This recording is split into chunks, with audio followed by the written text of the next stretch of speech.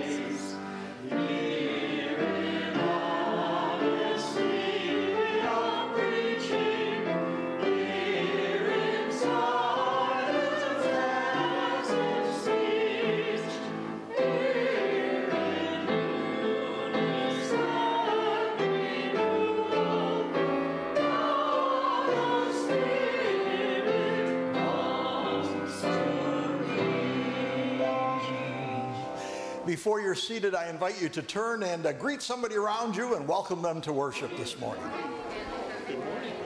Hello, you guys. How are you today? I am good. Good morning. I am good. How are you? Great. Good morning. Good morning, Joey. Good morning. Good morning.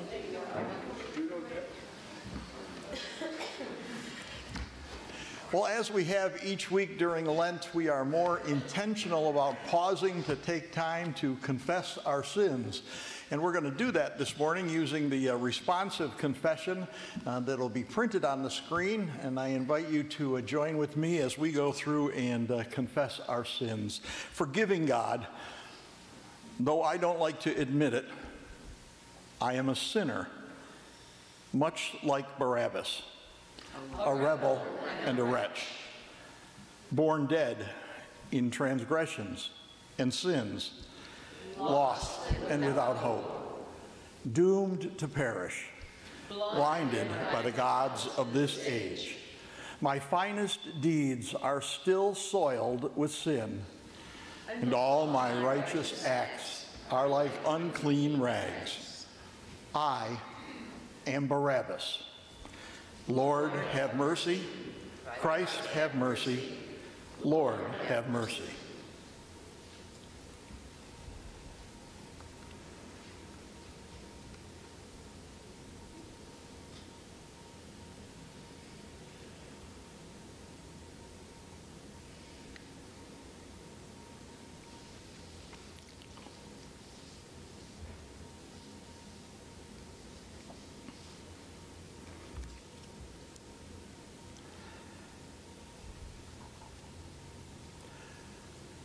Friends, hear the good news.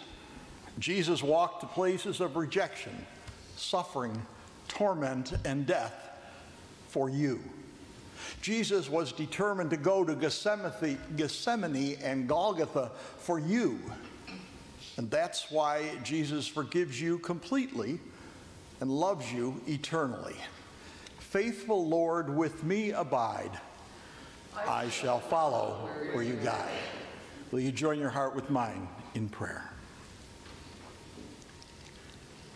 O blessed God, you who caused all things to exist and give us all things to enjoy and to use well in your service, be present in our worship this day. And grant that we may hear you and learn from you, that we may be strengthened in our faith and bring praise and glory to your name. We ask this through Jesus Christ, our brother and our Savior. Amen. All right, young people, come on down. We have a children's moment with Ashley for you this morning. And as I say each week, if you young people are watching from home, get up close to the screen so you can hear and see just what Ashley has to offer you today. Good morning. All right. Since last week's boy bands weren't that relevant, we're going to go even further back to the 1800s. How does that sound? All right. So, a long time ago, in the 1800s, actually, this man was born in the 1830s, so almost 190 years ago. A man was born in England, and his name was Charles Spurgeon. He was a long-time preacher long ago in England and in Europe. And sometimes people call him the prince among preachers. He was a really famous preacher back then. And he died almost 100 years ago, but sometimes people still read his sermons. And I was doing some research about him, and according to one story that I read, Spurgeon and his wife owned chickens, and they would sell their eggs that the chickens laid, right? I'm sure you guys have seen a lot of eggs out and about because it is Easter season. And they refused to give the eggs away.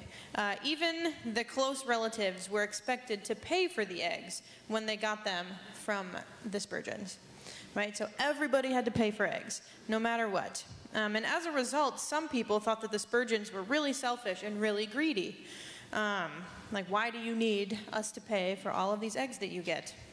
And they accepted the criticism without defending themselves. And only after Mr. Spurgeon's wife died was the full story revealed. They never spent one penny of that egg money on themselves. Every penny that they made from the sale of their eggs went to support 2 elderly women in the church. And even though he never mentioned it from the pulpit, that story is considered one of the greatest sermons he's ever preached. The story reminds me, at least, of a poem that's entitled Sermons That We See. And part of it goes like this. I'd rather see a sermon than hear one any day. I'd rather one should walk with me than merely tell me the way. And the best of all the preachers are the men who live their creeds, for some see good put in action is what everybody needs. So I'd rather see a sermon than hear one any day. Is similar to the Bible story that we talked about upstairs last week, right? Remember we talked about Mary, and she washed his hair with the perfume, and everybody said, "Hold on, Mary," right? So he was home. He was visiting the home of Mary and Martha, and as they sat visiting with Jesus, she took that bottle of fancy perfume. How much did it cost? Anybody remember? Nobody remembers? Ah, geez. You weren't here that week. That's all good. But they were. Yeah, it cost them a year's wages, remember? So they had to work a full year in order to buy that perfume. It was her most prized possession, the best she had to give. And so she showed her love by her actions, right? She poured her most prized possessions at the feet of Jesus. And you'd think that the others would be impressed that Mary was doing this, but that was not the case. She was criticized. One of them who criticized him, his name was Judas, right? And he said, "We could have sold this perfume for a year's wages and given the money to the poor." But the truth is, Judas didn't really care about the poor. The Bible says that as the keeper of the money bag, he often helped himself to that money for his own personal use, right? So 2 people, Judas and Mary. One talked about helping the poor, while the other showed us the importance of giving our best for Jesus. So, I don't know about you, but we'd rather see a sermon than hear one any day. So now, let's pray. Dear God, help us to demonstrate our love for you, not in words, but in our actions. Help us to be the sermon that other people can see. In your name we pray. Amen. Before you kids go, I just want to congratulate you on how well you're doing on your mission project for the Sunday school of collecting supplies for pets. And there's a table out there, and it's growing each week. You're doing a great job, kids. Keep it up. 2 weeks to go in Lent. And we'll be back for communion. All right, you'll be back for communion. Good. We'll see you in just a little bit. All right, we're going to listen now as Joey reads for us this morning's scripture readings. The first scripture reading is from Romans chapter 6, verses 1 through 11. What shall we say then? Shall we go on sinning so that grace may increase? By no means. We are those who have died to sin. How can we live in it any longer? Or don't you know that all of us who were baptized into Christ Jesus were baptized into his death? We were therefore buried with him through baptism into death, in order that, just as Christ was raised from the dead through the glory of the Father, we too may live a new life. For if we have been united with him in a death like this, we will certainly also be united with him in a resurrection like his.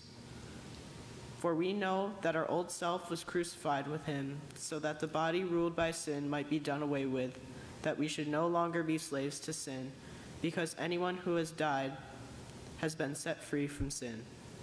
Now if we died with Christ, we believe that we will also live with him.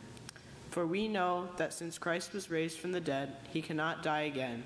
Death no longer has mastery over him. The death he died to sin once for all. But the life he lives to God. In the same way, count yourselves dead to sin, but alive to God in Christ Jesus. The next scripture reading is from Matthew chapter 27, verses 11 through 23. Meanwhile, Jesus stood before the governor, and the governor asked him, "Are you the king of the Jews?" "You have said so," Jesus replied. When he was accused by the chief priests and the elders, he gave no answer. Then Pilate asked him, "Don't you hear the testimony they are bringing against you?"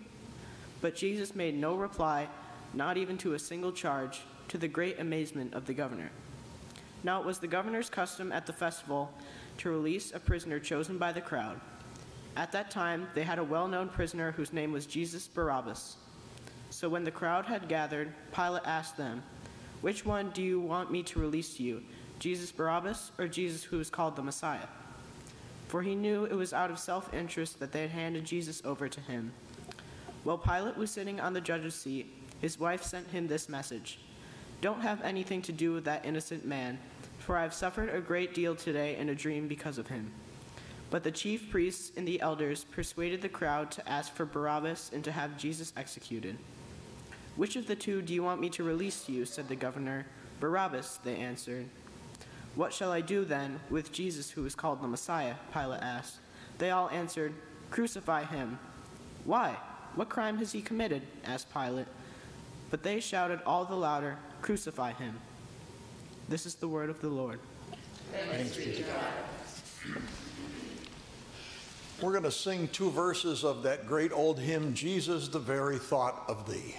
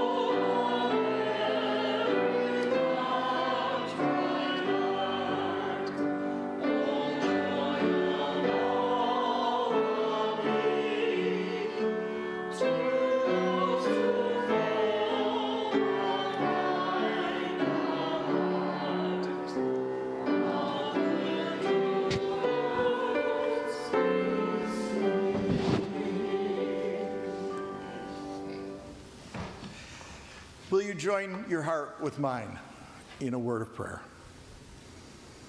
Well, God, this morning I pray that the words of my lips and the meditations of all of our hearts would be pleasing to you.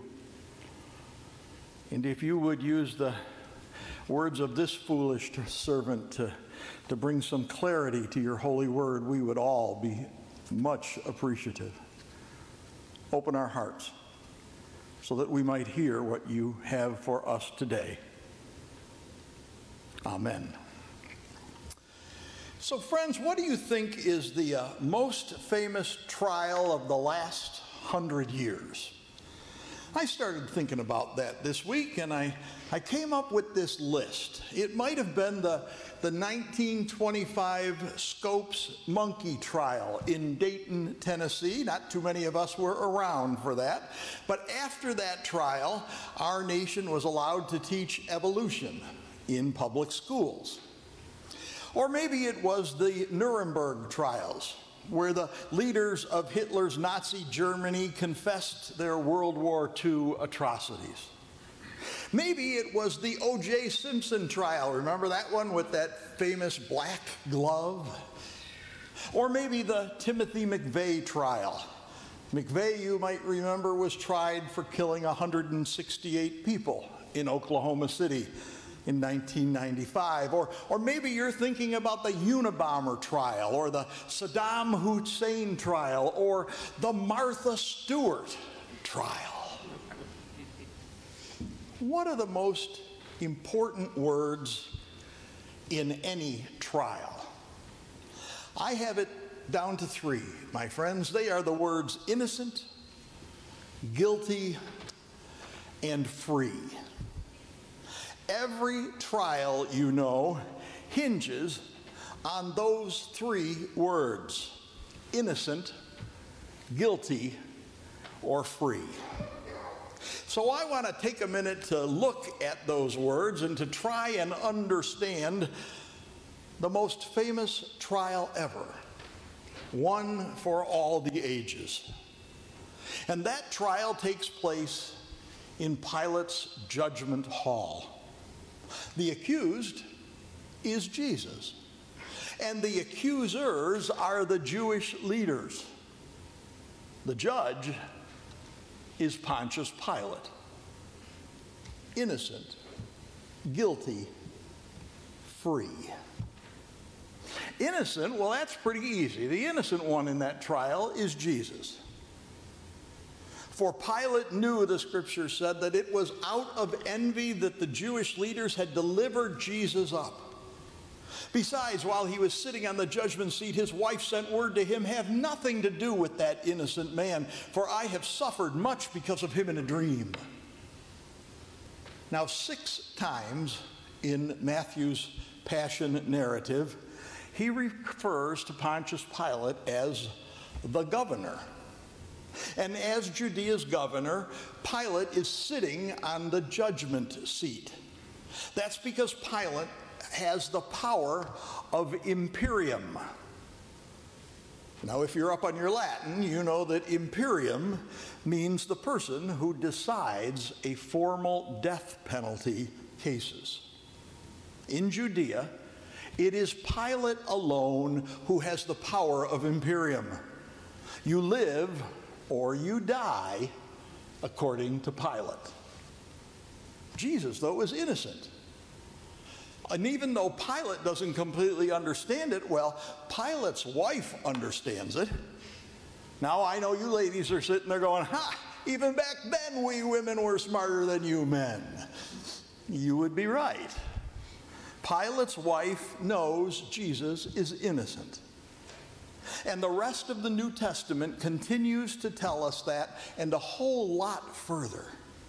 The New Testament, in fact, says that Jesus is absolutely and perfectly innocent. For example, if we read in Hebrews 4, we read that Jesus was without sin. Jesus could have broken bread with the devil out there in the wilderness. He could have broken ranks with his Father in the Garden of Gethsemane when the going got really tough. But he didn't. Jesus was perfect. Always honest in the midst of lies, relentlessly kind in a world of hatred and self-centeredness, heavenly focused in spite of countless distractions going on around him. When it came to sin, Jesus never did it. Innocent. That's Jesus. The second word is guilty. Guilty, well, friends, that's our friend Barabbas. Scripture says, and they had a notorious prisoner called Barabbas. Barabbas was the Jewish version of Robin Hood. He took money from the rich Romans and gave it to the poor Jews. That made Barabbas a kind of a Jewish superstar. But Barabbas was also a famous insurrectionist. And insurrectionists were anti-Roman fighters who belonged to a political group called the Zealots. And Zealots had only one thing on their agenda. It was to get the Roman leaders out of Judea. Zealots were ready to do anything to make that happen, even slit throats. You see, friends, Barabbas wasn't just a petty thief or a second-hand scoundrel, because Rome would never take the time to condemn somebody to crucifixion like that. They would commend to crucifixion and execute a notorious insurrectionist, a first-class killer. That was Barabbas. He was a heartless, brutal criminal. He had anger in his heart and he had blood on his hands. But they knew that Barabbas would be crucified by noon. He'd be dead by sundown. His only future looked to be a hammer and 3 nails and the god-awful death of hanging on a cross. Guilty, that's Barabbas. Innocent, that's Jesus. But you know, guilty is not only Barabbas, it's us. Guilty. You see, Scripture says that every one of us is born dead in transgressions and sins. Luke says that we are lost. What's that word to the old hymn? Prone to wander, Lord, I feel it. Prone to leave the God I love. We are blinded by the image of the God of this age, said 2 Corinthians. We are unclean rags, according to Isaiah. Yeah, you can just call us Barabbas. And Paul puts it this way in Romans 7. What a wretched man I am. Now, notice he did not say I was a wretch. No, he says I am a wretch. Paul uses the present tense verb right now, today, as a believer. Truth be told, friends, I am still a wretch.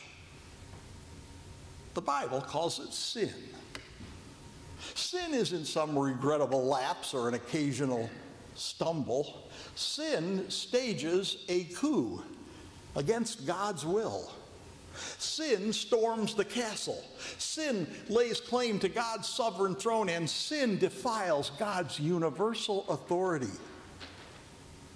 Sin says, "Get out, God. I'm in charge here." You know, it's easy in the church, I think, to want to live in peace with all people. But it's harder somehow to act on that when you don't get that promotion at work that you wanted because you didn't have the right connections. It's easy in the church to want to help the poor, but it's hard to do when you walk into the store and you see that flat screen TV set on sale. Besides, you work so hard for your money. It's easy in church to say one thing and then go out in the world and do the exact opposite. That's why the prophet Isaiah says we are all like sheep, and we have gone astray, and each one of us has turned to our own way. But you know what? I don't like to confess that. In fact, I would just as soon avoid that. I'm Barabbas.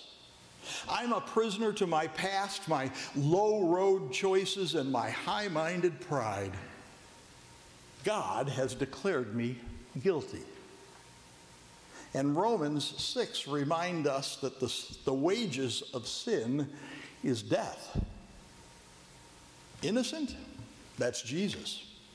Guilty? That's Barabbas. And guilty? That's me. But that third word, free, comes to play in a trial too. And realistically, in this story, free is also Barabbas. The chief priests and the elders persuaded the crowd to ask for Barabbas and to destroy Jesus. And the governor said to them, "Which of the two do you want me to release for you?" And they said, "Barabbas." The word persuaded in that text, in doing a word search this week, tells me that it is better translated into the past perfect tense, had persuaded. You see, that's the difference. The Jewish leaders had all of their ducks in a row long before that early morning trial ever started. Had persuaded. That crowd that was there at that trial was much different than the crowd on Palm Sunday. On Palm Sunday, the crowd was full of Galileans. The crowd on Good Friday was full of Judeans. Up at 6 o'clock in the morning, probably, with the intent of getting Barabbas off the hook. And I can almost hear it now. The Roman guard with the key. He unlocks the prison door, swings it open that day, and shouts, "Barabbas, you're free. They chose you to go free." And Barabbas stumbles out into the light of the day. His shackles are gone. His crimes are pardoned. He's free. Free, that's Barabbas. And free, that's us as well. Because Jesus endured not just the Roman nails and the mockery and the spear, but Jesus endured the gears of God's grinding justice. You see, friends, God does not overlook sin. God does not sit up in heaven and say, "Oh, it's no big deal." God is holy and righteous and perfect, and God cannot overlook sin. God must punish sin. And that's why God placed all of our sin on Jesus. That's why Scripture says Christ substituted himself for the world. Christ substituted himself for the world. But if you really want to change that phrase, you just say it this way: Christ substituted himself for me. For me. For my sins. And God knows there's many of them. But because Christ substituted himself for me, we are free. I am free. Just think about it. The outcome of the most famous trial means that the Savior's liberating power sets us free from the condemnation of our own sin, free from the past, free from every worry about the future. Innocent, guilty, and free. Those are the most important words in any trial. What would you say to the most life-changing of the three? Which one would you pick? Innocent, guilty, or free? Well, I think it's pretty easy. I think it's free. Because, friends, if the Son of God sets you free, you are free indeed. That's us. Just like Barabbas. By faith, forevermore. Free. Amen. We're going to listen now to a piece of music that the choir has prepared for us.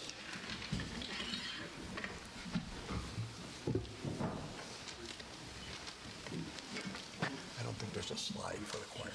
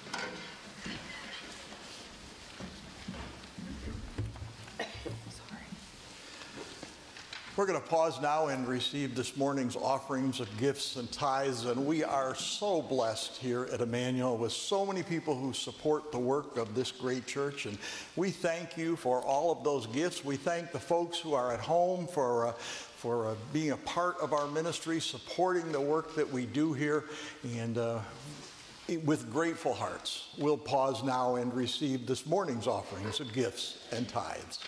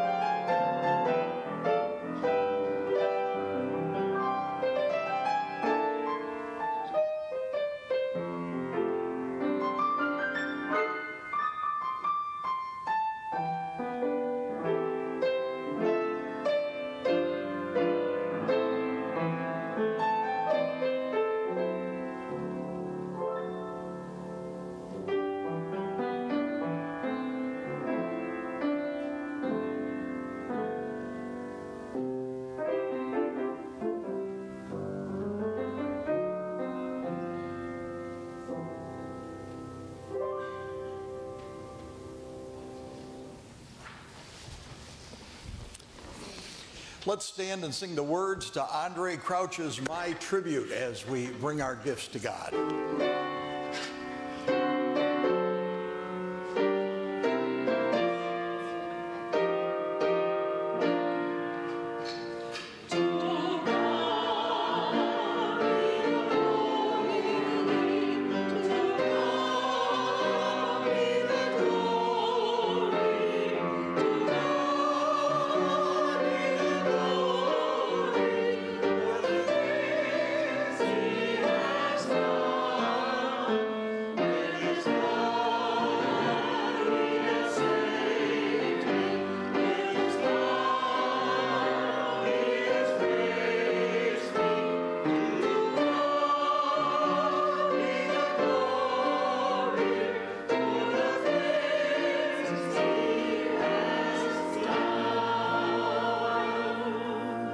Oh God, it is to your glory that we bring these gifts that you gave us in the first place. And we return to you a portion of all those gifts. We ask you to bless them and to bless us who gave them, so that through these gifts and through our service, we might more fully become the church you call us to be. And we pray this today in Jesus' name.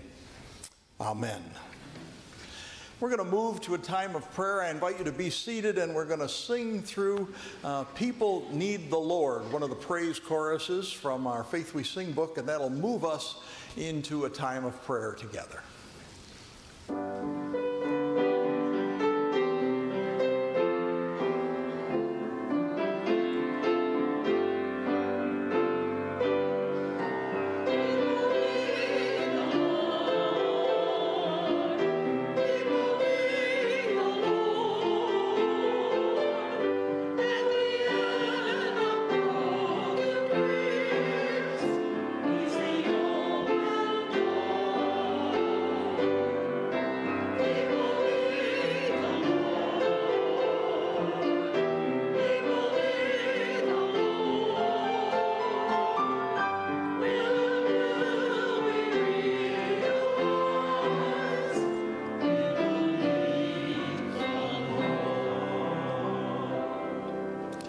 Oh God, we do give you thanks for all of the gifts that you give us, for daily food and for health, for each breath that we take, for the freedom to choose, for the gifts of your word and your power and your love. Our hearts are truly overwhelmed, oh God, when we consider all that you are and how you have entrusted so much to us. May we always be worthy of that trust. May we be a people who are unafraid to live as fully and as richly as you call us to live. Help us, O God, as followers of Jesus, to multiply all that you have given us, to risk spreading your word and perhaps see it misunderstood, to gamble by loving those whom others think are worthy only of hate, take chances by doing good to those who have not done good to us. We pray, O God, for the church here today, that it might be an encouragement to our members to discover and to develop and to use their gifts, those of nature and those of grace. We pray today for those whose names are on our hearts, for Dave and Bev, for Patty and Fred, for Dick, for those who are grieving, for those who are ill in body or in spirit, for those who are oppressed and heavy laden, for those who are sick or in despair. Lord, hear the prayers that your faithful people offer you now.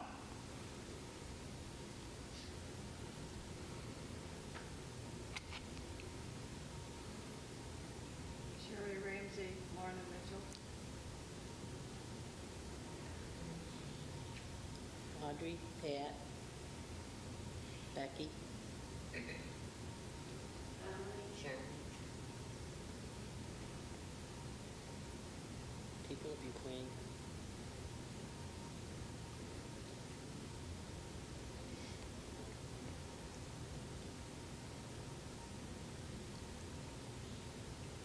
Minister, O God, by your Spirit and by us, to all those for whom we have prayed, and help us to walk faithfully in the path of our Lord Jesus Christ. Amen. We will be celebrating the sacrament of Holy Communion this morning, and when the time comes, I will invite you to come forward. And as we did on Ash Wednesday, we're going to offer two different ways to receive communion this morning. If you come down this side of the aisle, you will find the self-contained communion kits that we have been using for the last couple of years on a stool right there at the front of the aisle. And you're invited to take one of those and take it back to your seat and receive your communion there. If you come down this side of the aisle, you will find me offering you a piece of bread and Joey offering you a cup of poured juice, and you can receive communion that way. All of the bread at that station is gluten-free, so you don't have to worry about that. So if you want to receive communion in what we used to call the old way, you want to work your way to the right. If you want to receive communion by the communion kits, you want to work your way to the left. It doesn't matter what side you're seated on. I have great faith you will end up back in your right seat when we have done the communion meal together. And so today it is right to give our thanks and our praise to God, because God alone provides for the needs of God's people with a generosity beyond our wildest comprehension. In the first of your mighty acts, O God, you created the world. You filled it with good things. When you led your people out of slavery, you heard their cries in the desert, and you gave them food from heaven so that they might eat and give thanks to you. And so, too, you feed us through your child Jesus, the bread of heaven, who came to nourish us and strengthen us in the faith. Though he was killed, you raised him to life, O God, and now he gives himself with scandalous extravagance to all of those who respond to his call, the early comers and the late comers alike. So now for us, through your gracious gift of faith, to live is Christ, and to die is gain. Blessed indeed is the one who came in your name, O Lord. On account of him, we set before you this table this day, and we remember his words and actions on the night that he was betrayed to his death. We recall how on that night he took bread. He gave thanks to you even as we now give thanks to you, O God, and then he broke that bread, and he passed it to his friends, and he told them, "Take and eat. This is my body, which is broken for you." And we recall, too, how after supper he took the cup and he gave thanks to you, even as we now give thanks to you, and said to his disciples, "Take and drink, all of you. This is my blood poured out for you and for many for the forgiveness of sins. Whenever you drink of it, do so in remembrance of me." Oh God, we pray that in your goodness and your mercy, by your Holy Spirit, you might descend upon all of us here and upon these gifts, sanctifying them and making them to be for us the bread of life, the cup of salvation, the body and blood of your Son, Jesus Christ. Grant that all who share in this sacred mystery of your presence may become as one, united in prayer and praise and service in his name, as we pray together the prayer that he taught us. Our Father, who art in heaven, hallowed be thy name. Thy kingdom come, thy will be done, on earth as it is in heaven. Give us this day our daily bread, and forgive us our trespasses, as we forgive those who trespass against us. And lead us not into temptation, but deliver us from evil. For thine is the kingdom, and the power, and the glory forever. Amen. So at the invitation of the ushers, I'll ask you to come and pick which side of the aisle you want to use. Joey and I will be wearing gloves, and we will be wearing masks. I'm sure you've seen the news about our county compared with other counties. We're going to err on the side of caution today.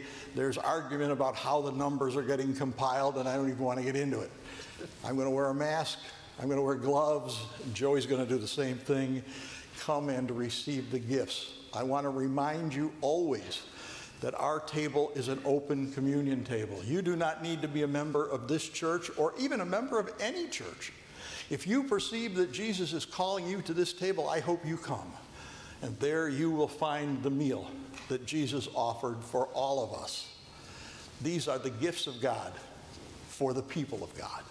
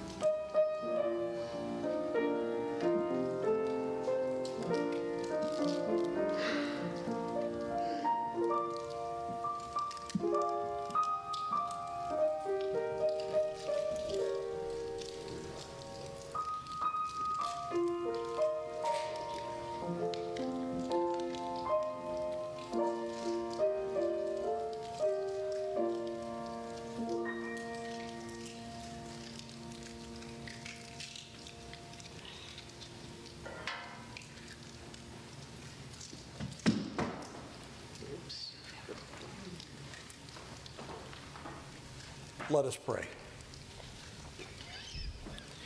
Loving God, we praise you for giving us the bread that comes from heaven, Jesus Christ, your Son.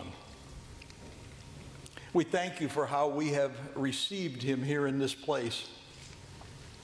Help us now to go forth out into the world to share him and to share his life-changing love and power with all. And we ask this today in Jesus' name.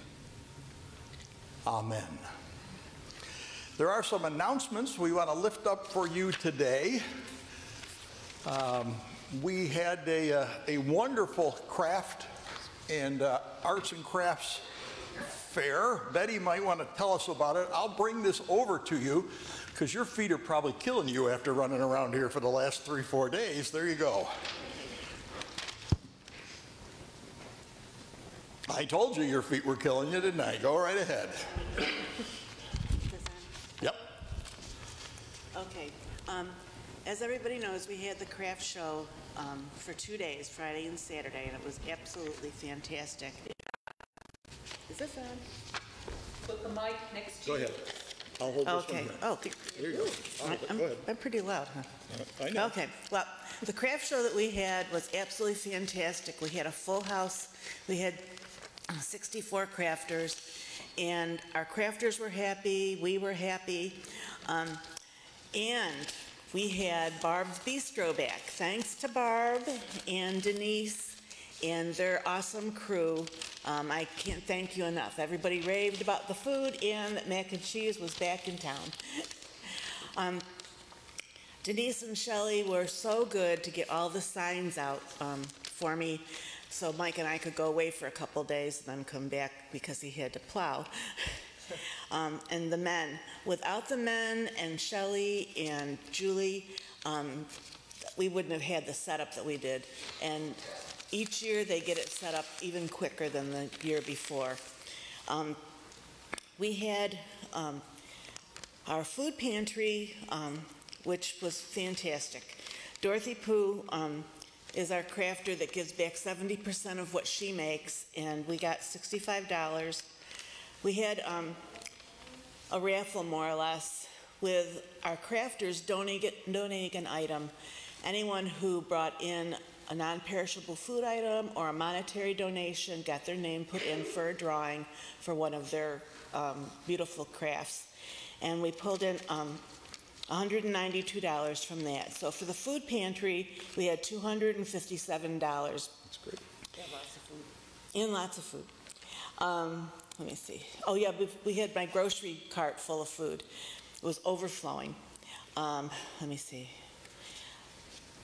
From the table sales, which was $40 for each person that had a table, we pulled in $2,360.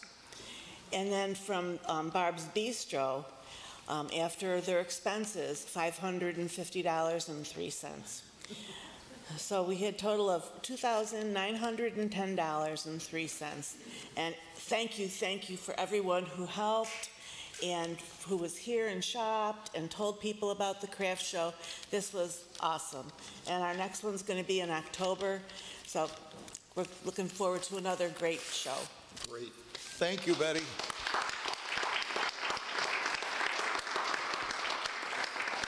And we need to thank Betty as well for all of her hard work to pull that together and make that happen. A great job done by all. I've been asked to remind you that there are some goodies left over from Barb's Bistro. Unfortunately, macaroni and cheese is not among them, but there are other goodies, and they are available right outside the kitchen. When you leave today, if you need a pie to take home or something, stop out there and see one of the folks, and they'll be glad to help you out. Phyllis will be taking orders for Easter flowers outside. Easter is 2 weeks from today, my friends. That means that Holy Week starts next Sunday. A brief rundown of Holy Week. We will worship on Palm Sunday next week at 8:30 and 10 o'clock here in the sanctuary. On Thursday night, the 14th of April, that will be Maundy Thursday, we'll gather here in the sanctuary at 7 o'clock for a remembrance of the Last Supper and to celebrate communion together on Maundy Thursday. Good Friday, there is not a formal worship service here in the sanctuary, but the sanctuary will be open for private meditation between 12 and 3 on Good Friday afternoon. That's the 15th of April. And Easter, resurrection celebration, 2 weeks from today, the 17th of April at 8:30 and 10 o'clock. It'll be a great day. We hope that some of the folks who have been watching from home all these months might journey back out and join us here in person in the sanctuary for our Resurrection Day celebration.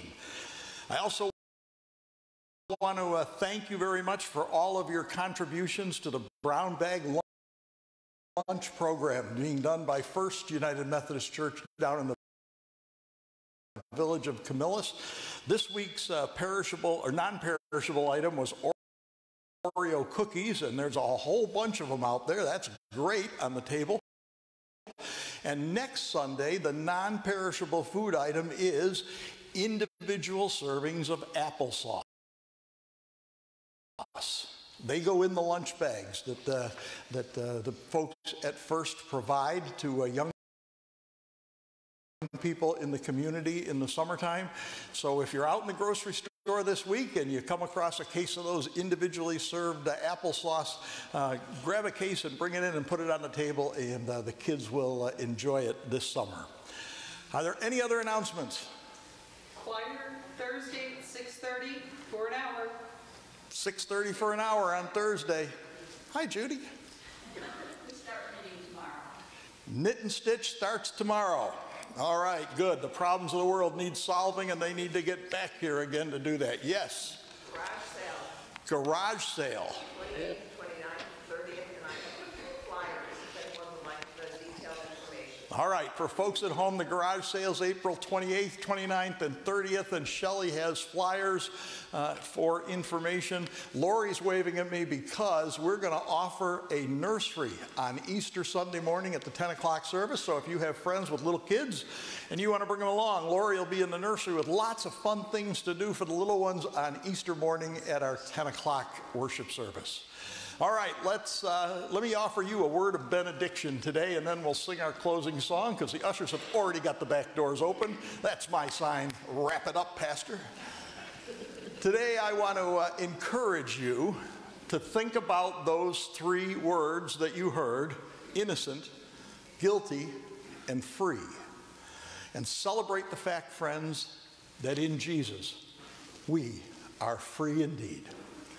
And may the blessing of God Almighty, the Father, the Son, and the Holy Spirit be with you and remain with you this day and forever. Amen. We're going to sing our closing song, There's a Wideness in God's Mercy. Will you stand and join us as we sing?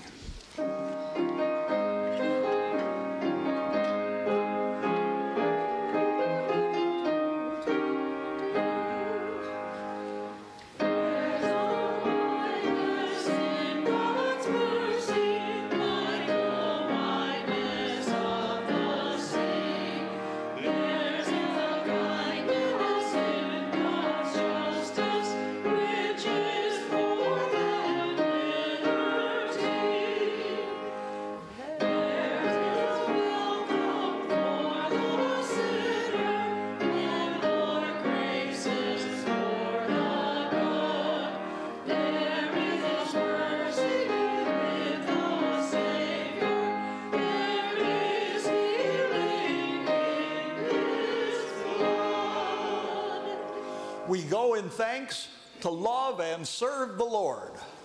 Thanks be to God. Amen.